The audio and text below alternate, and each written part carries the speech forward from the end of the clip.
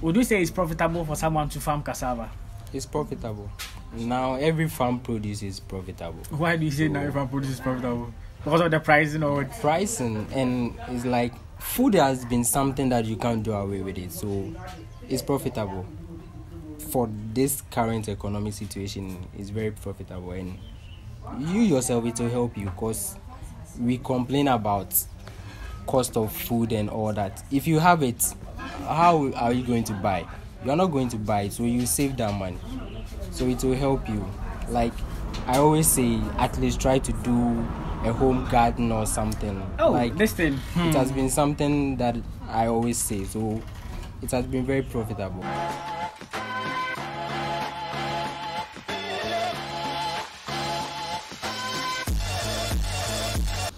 What's going, guys? Welcome back to another exciting Farmer Week in Ghana. If today is your first time seeing me, I'm Charles, and on this channel we talk about agriculture here in Africa.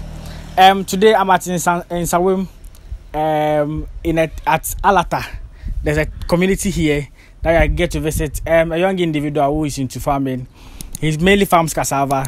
He does other things as well. I get to know more about him as we get into the video. I'm excited for this video because I'm always get happy when I see other colleagues or young people who are also interested in farming. So yeah, I just got alighted at the place. We are going to his end, so we get into the video to get to know more about him, how his journey began, how he started, and how it has been farming cassava for this long. So yeah, join me as we get into the video. Chief, what's up? Sharp. So yeah, exactly. Where's this place? The name of this place exactly? Alata Obodai. Alata Obodai. Yeah. So like when you get to the Insawim, then you come to this place. Yeah. Pick a car going to a Brio or Puku. Okay. Yeah. Okay, sure. So yeah, then as we get into the video. So, I'm here with KAYDEE. I had to look at get to know him a bit and know how he started this cassava farm and how the journey has been. So me, I know you as KAYDEE. Can you introduce yourself to my viewers? Oh, my name is Henry Puku. Okay. But like the KAYDEE comes from my name, Dentra and Kweku. Your name what? Dentra and Kweku. So okay, Kweku KAYDEE. Dentra. So KAYDEE. Oh, nice. That's how I coined that name. Oh, interesting. Yeah. So like how did the whole journey begin for you? Because I know you are into cassava farm. Aside cassava, yeah. What else do you do? Coconuts, sugarcane, and pineapple farm. Oh, nice. Yeah, pineapple farm. But the pineapple farm, my uncle does the pineapple farm, and my brother too does the pineapple farm, and the coconut to my grandfather.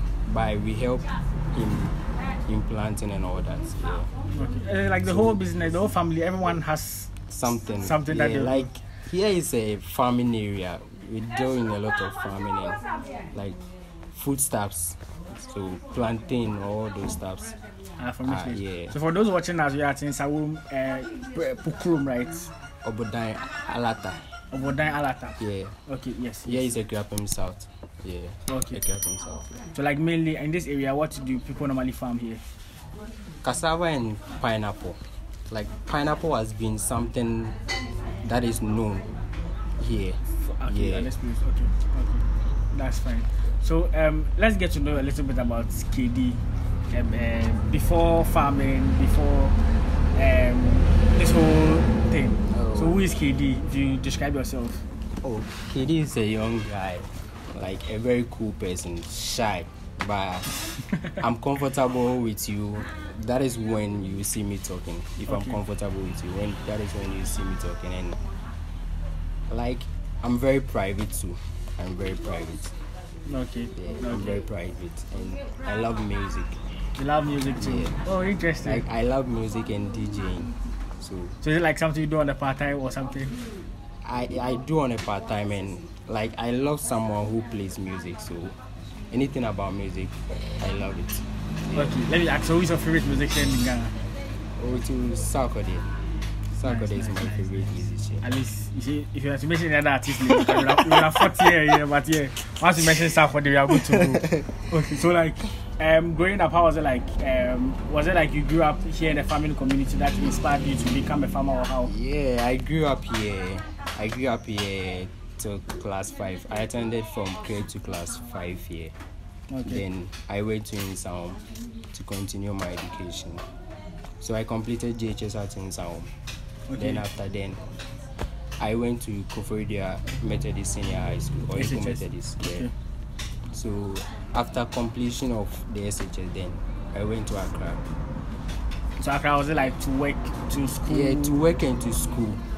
But things hasn't been well, so I decided to do farming and at the same time work. To support what you do. And I sometimes to do clothing.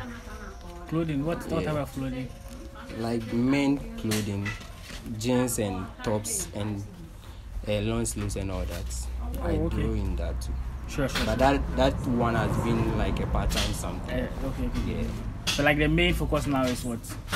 I do work. I work with a pension house, and the farming has been my part-time something. Okay. So whenever I get the time, I just pass through them. Sharp. So if you want a plug for your men's clothing and stuff, you can contact him. The details will be in the description. At least for your clothing and stuff that you need to wear. Okay, so what I know you say you grew up here in a farming community, but what inspired you to say, okay, I want to go into cassava farming, I want to start farming? When I went to Accra, like I saw that in Accra, cassava is very costly over there. Like foodstuffs are generally very costly. like it's crazy. So someone will go and buy cassava or like foodstuffs, and it will be like something that I know for a year. I'll buy it like 5 cedi or 2 cedis. That will be plenty. For Accra, very small, and it will be for a lot of money. And I was like, why? So I came here one time, and I was like, Grandpa, I want to start farming. So he told me, if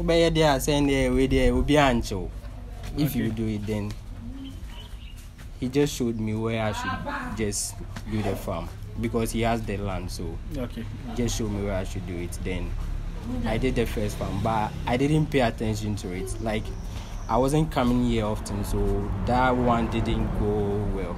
But at least I got something out of it. Sure. And when was this? About 2 years ago. 2 years ago. Yeah. Okay. I got something out of it, and we did a second one. That one day, I paid attention to it, and I even extended it. My auntie was supporting me, so even if I'm not here, he will be doing all the farming work and all that.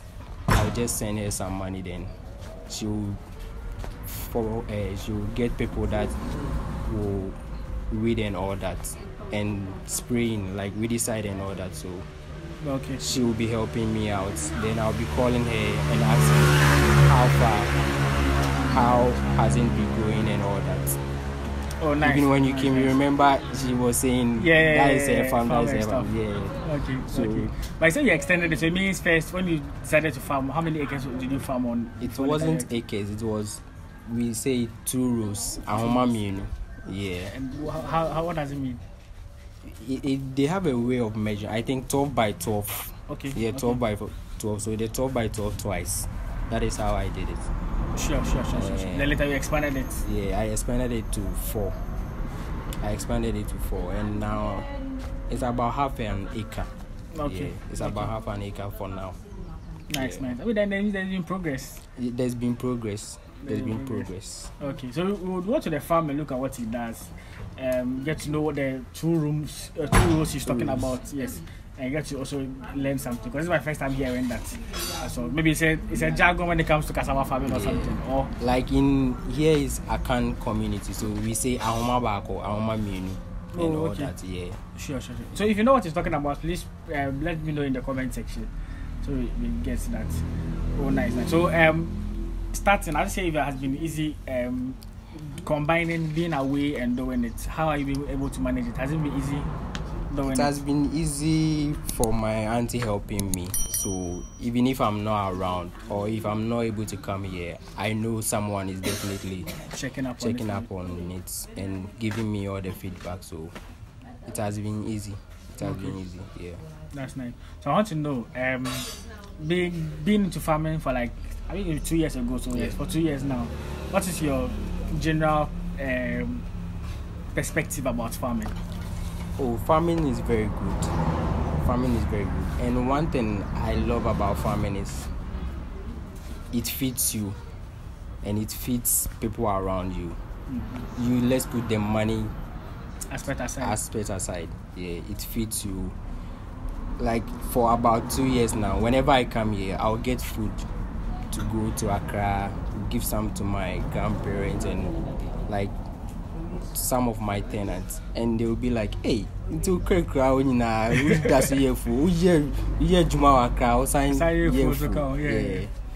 So a lot of people didn't know I was farming. So one grandma, I went and gave her some of the farm produce, and she was like, "Hey, until the journey baby buy okunya and because grandma me here for share me call me here for." I said, "Hey, why are you?" And so like it motivated me to do more. And whenever I go to the farm and I see how the produce or the crops has been very green and very nice, it gives me a lot of motivation. Like I feel very proud. Sure. I like that. So I want to know what has been the major challenge when it comes to like what you do, like growing cassava or farming itself. Oh, the challenge has been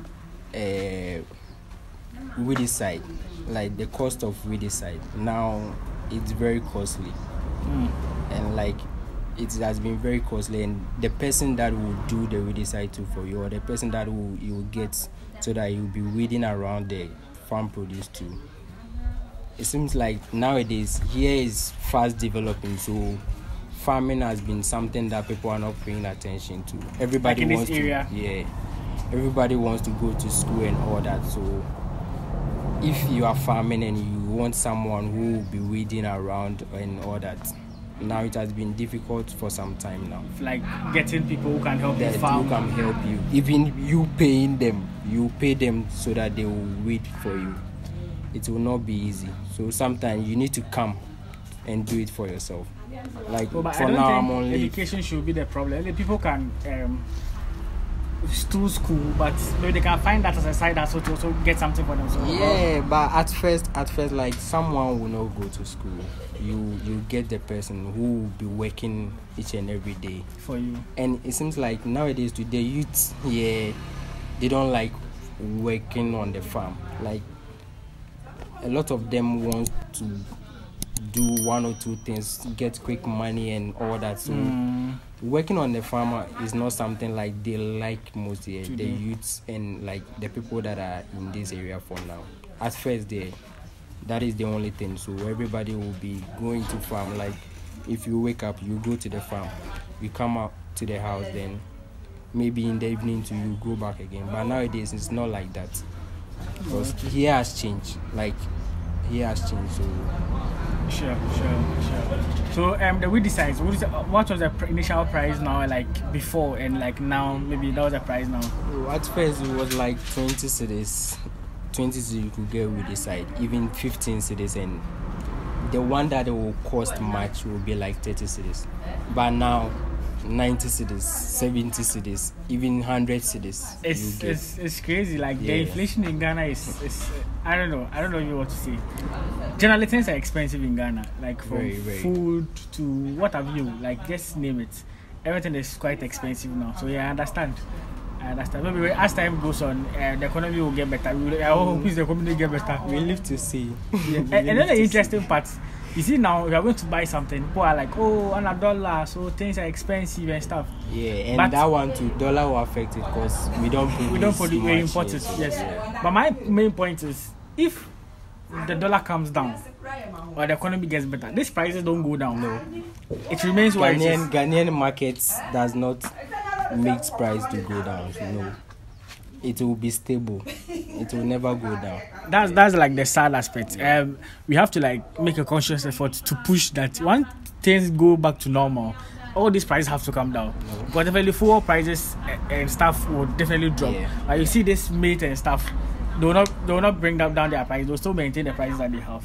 So I feel like once the economy starts to get back on its feet, there has to be like a serious agenda to make sure that all these things go down. Okay, let's dive into cassava farming. Would you say it's profitable for someone to farm cassava?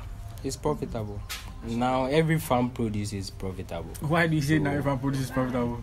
Because of the pricing or what? Pricing, and it's like food has been something that you can't do away with it, so it's profitable. For this current economic situation, it's very profitable, and you yourself, it will help you, because we complain about cost of food and all that. If you have it, how are you going to buy? You're not going to buy it, so you save that money, so it will help you.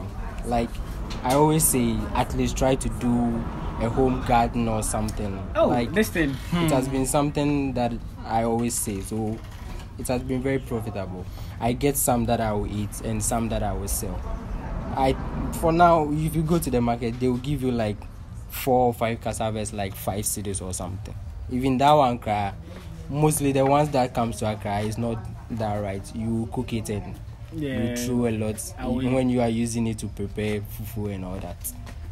So that's the way it annoys me. You go and buy cassava, you boil it, and almost majority of it will be spoiled. Like I mean, I wish there was a way we could identify it right at the point of buying it. And one thing is, you will not get like fresh ones too. It will be there like 3 days, 4 days, but when you are farming for yourself, you always get fresh cassava or like fresh farm produce to eat. So it's very profitable. Yeah. The aspect about home gardening, I have a video on home gardening, so you can go and check it out and get to learn something about it. Like I believe at this point in time, every one of us should have like a garden of our own. At your backyard, you can plant some vegetables, tomatoes, all these things you can plant at your backyard. Yeah, even and if you plug in them. Tiled your home or like terrazzo or whatever, pavement blocks or whatever, you can get the bags or the put it in small pots. Tie or something. You can do. You put in soil, then you do something. Exactly, and to germinate, like we are blessed that in such a way that everything you grow in this country grows. So once you get the right soil, a loamy soil, and you do your own home gardening, it will germinate. It will germinate. Okay, so we're almost about to wrap up, so that we'll go and go and look at the cassava farm. But I want to ask, would you tell or would you advise the youth to go into farming? Oh, definitely. I will always do that. I've been on Twitter for some time, and one man that every youth in Ghana know, John DeMello. Yeah. He's always into farming, like talking about farming, and you could see the result that he's producing, and it's very great. It's very great. Whenever I see any of his posts, like I become very, very motivated about it. Sharp. John DeMello, if you're watching me, I've been trying to get you on this channel. Please, this is the channel that all the youth that farm are on. So please, you just reply to my DMs and my emails. I've been sending emails for some time now. The guy is not minding me. So please, if you're watching me, if you can just add him or something, or draw his attention that yes, I need him on the channel, because more people are being motivated. I visited a rice farm some time ago. The guy was like, yeah, he keeps on farming because he believes farming is the future. And John DeMello inspires him to continue with what he's doing. I see John DeMello as my role model because he has been in the movie industry for so long, and then seeing him getting into farming and then doing so well to produce the kind of goods he produce to feed the country. If you are a youth and you have vision, like you have in mind to start or to get into rice farming, you shouldn't fear. Do you get it? So yeah, John, please, if you're watching this, let's make a date and make this happen. Okay, so if there's any advice we give to the youth who are not, unemployment aside, who are not finding jobs to do and stuff, what would that advice be? Oh, the advice that I would give is if you have access to land, because land has been something that will, it will hinder you if you want to go into farming. If you don't have the money to buy the land, it will be a problem. If you have access to land, that one day you need to. Even if it's one row or a single room plot of land that you get, you can use it to farm. Even if you grow something one on it will definitely yield for you to get something out of it. And the reason why the backyard is important is you can start with the backyard and be growing small. Once you see you are seeing progress, you can maybe start on a bigger land or a bigger scale. One thing is you can even collaborate with friends, maybe exactly 4 or 5 people. Definitely one of the friend will be like, I know someone who can get us a land or something. Yeah. You can just gather, then you go for the farm, then you farm. Me recently, I'm planning with my friend. We want to do one at Ayinswano district. We want to do one there. So we are planning on it. He has the land, like his uncle has the land over there. So we are both in Accra, so he told me his uncle has a land over there, so he wants us to do that. He didn't even know me. I've started mine already. So we were talking about it, and I told him, me, I've started already. And he was like, hey, then me too, I need to start my own. So he told me his uncle has a land, so we need to gather, or like we need to gather some money, then go and cultivate the land and start plant something on it. But have you decided what you are going to plant on there? We've decided we want to plant plantain. Plantain and yam. Okay. Yeah. Okay. Plantain and yam. Okay. But from the start there, we will use maize and cassava, or like we will mix everything. Sure. Yeah. Okay. As he said, collaboration is very important. If you don't have the money to start on your own, you can collaborate with someone who has a land. You pump money, you start something small. And you can start on a small scale. When it picks up, then you expand it. So yeah, this will draw the first part of the video. In the second part, we are going to the farm, the cassava farm, to go and look at it, to check it out. If you also want to learn more about growing of coconut, we are going to also look at that in the subsequent videos, so you can get to learn more about it.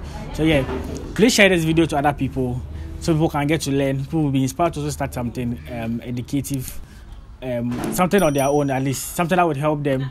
You can feed yourself and feed people around you too. So yeah, like, comment, share and subscribe, and I'll see you all in the next video. Peace out.